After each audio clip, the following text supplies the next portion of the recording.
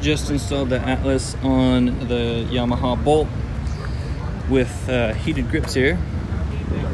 You need to have the body piece of the Atlas on the other side of the heated grip wire, and then you can see just in there how there is a little section that has a larger diameter on it right next to the grip. That's what we clamped it to. There you go. Not on the smaller diameter, directly against the throttle housing.